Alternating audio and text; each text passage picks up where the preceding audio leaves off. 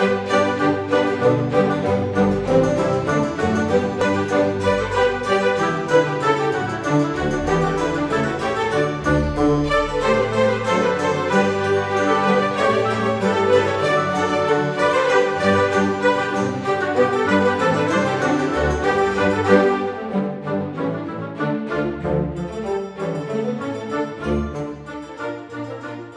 Science of Getting Rich by Wallace D. Wattles.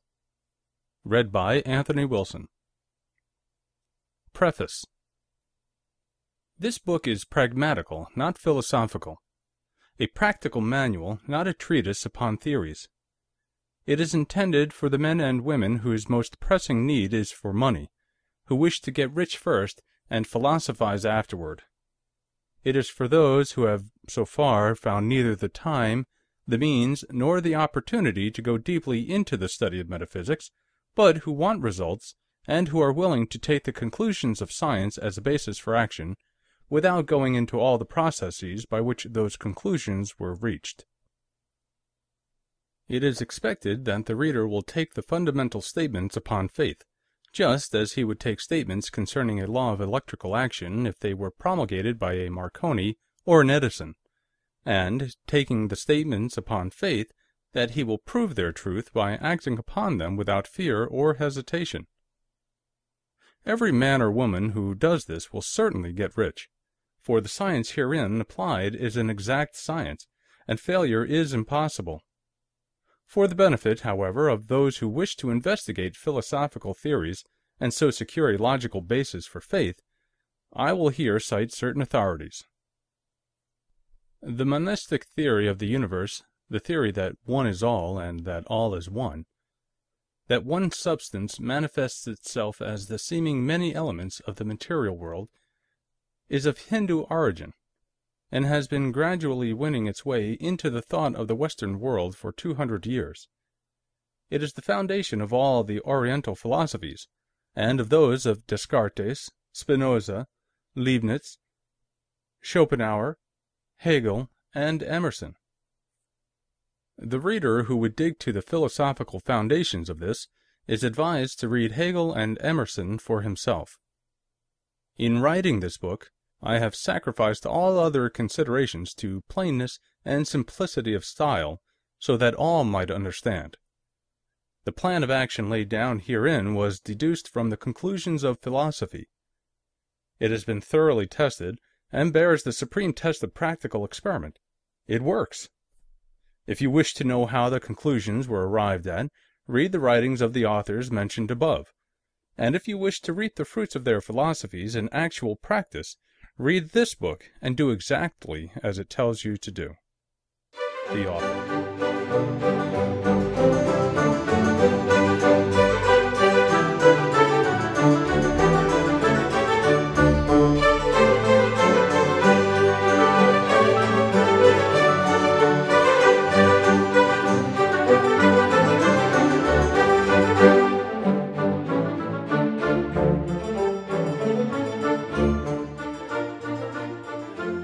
Chapter 1. The Right to be Rich.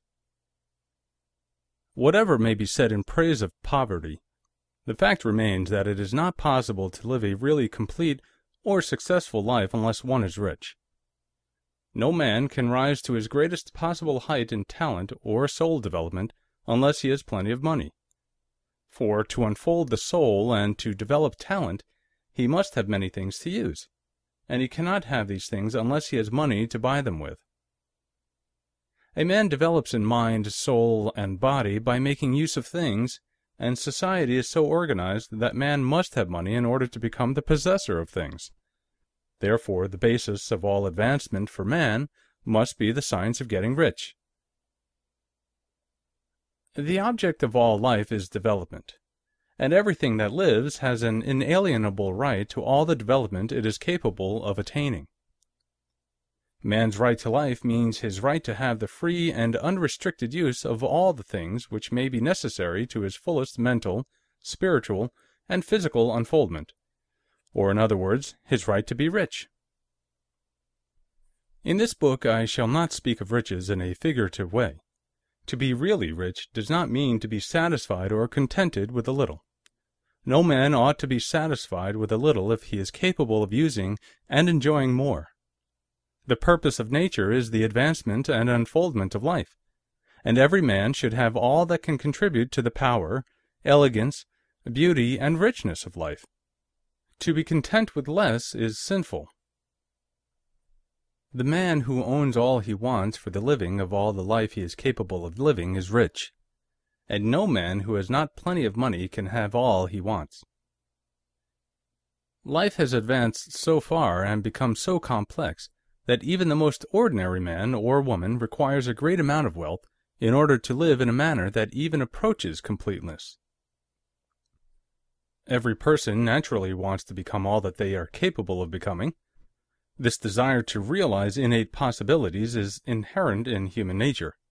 We cannot help wanting to be all that we can be.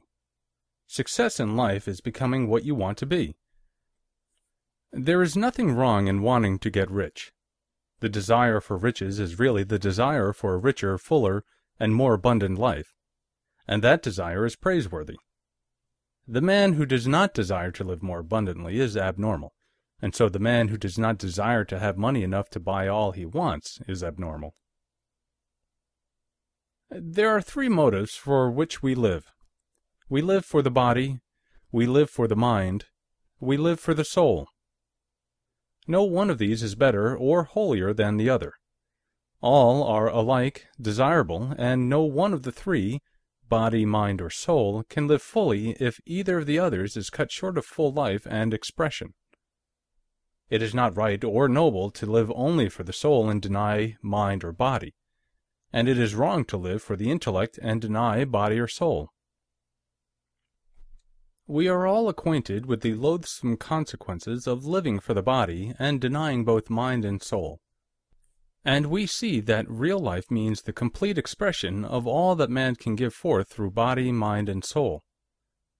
Whatever he can say, no man can be really happy or satisfied unless his body is living fully in every function, and unless the same is true of his mind and his soul. Wherever there is unexpressed possibility, or function not performed, there is unsatisfied desire. Desire is possibility seeking expression, or function seeking performance. A man's highest happiness is found in the bestowal of benefits on those he loves. Love finds its most natural and spontaneous expression in giving. The man who has nothing to give cannot fill his place as a husband or father, as a citizen or as a man. It is in the use of material things that a man finds full life for his body, develops his mind, and unfolds his soul. It is therefore of supreme importance to him that he should be rich. It is perfectly right that you should desire to be rich. If you are a normal man or woman, you cannot help doing so. It is perfectly right that you should give your best attention to the science of getting rich, for it is the noblest and most necessary of all studies. If you neglect this study, you are derelict in your duty to yourself, to God, and humanity. For you can render to God and humanity no greater service than to make the most of yourself.